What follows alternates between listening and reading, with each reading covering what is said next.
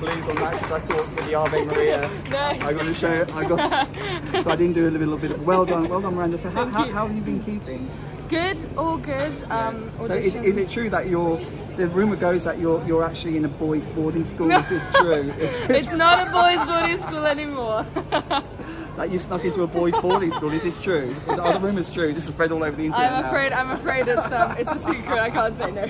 Wonderful. So you're keeping well. You're doing your opera, very and of busy. course people can find you. A lot of people have emailed me and said where can they find really? you? Oh. Yeah. So tell people where they can find you. Yes. The easiest way is probably on Instagram, Miranda Opera. Miranda Opera on Instagram, and you've got about 9,000 followers now. Now, yeah. Yeah, all from my all from channel. Your channel. So yeah, thank you. I want to kick back. I want to. And so, I mean, obviously your voice is getting better, but I mean, you put a lot of work into it. I've been working hard, yeah. I mean, how much practice can you do without your, I mean, do you have to be, unlike the piano, your voice is obviously your instrument. Yeah. I mean, how careful, do you ever overstrain, or what's your modus operandi? I try to, I mean, I practice every day, and I try. Yeah, how long?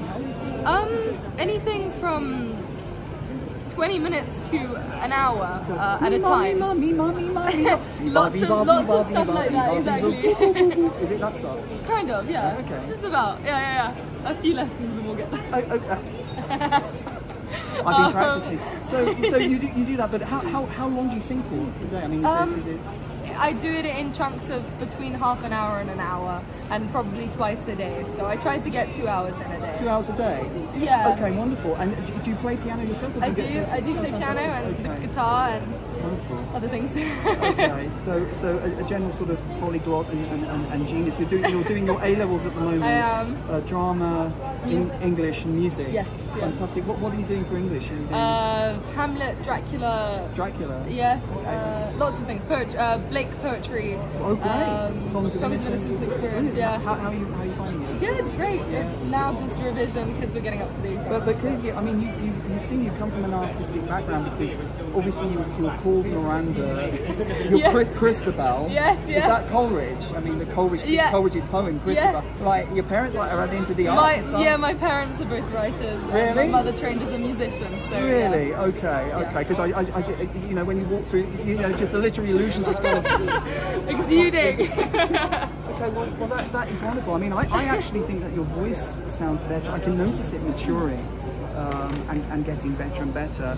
I mean, I kind of, a lot of people think you're just going to be a future opera superstar. It's wonderful, yeah, well, fingers crossed. We'll and again, see. how does it feel, I mean, singing in the station, how does it feel as opposed to singing in a sort of auditorium? I mean, what's it like here? I mean, it's lovely. There's a lot of energy, there's people walking past, even people who stop for 5 seconds. Would you prefer a more disciplined sort of, you know, I always think it's kind of a bit uptight, you know, to get the big Steinway, everyone's really quiet. I mean, I know you do that. Yeah. But you get eruptions at the end though. People get crazy. They get excited. Yeah. Really? So, yeah, definitely. Times have changed. Really? I thought everyone had to wear a sort of dicky bow and... No, not at all. They kind of get up and rock and roll. That's a myth. They smash up the place. Not quite, but you know, like we're opera getting there. Yeah. Okay, fantastic. All right. No, it was great. Wonderful. All right, we'll check out Miranda Opera, and she keeps getting better and better. Watch her, because she's definitely a future star, no question about it. Thank you. And I think that one of your roles in life is bringing opera to the masses. That's what I would love to do, yeah. Because it has got this reputation of being a sort of highfalutin thing, but I think just singing it in the station. Yeah. I mean, how do you feel about that? Do you think opera is becoming more accessible? I think that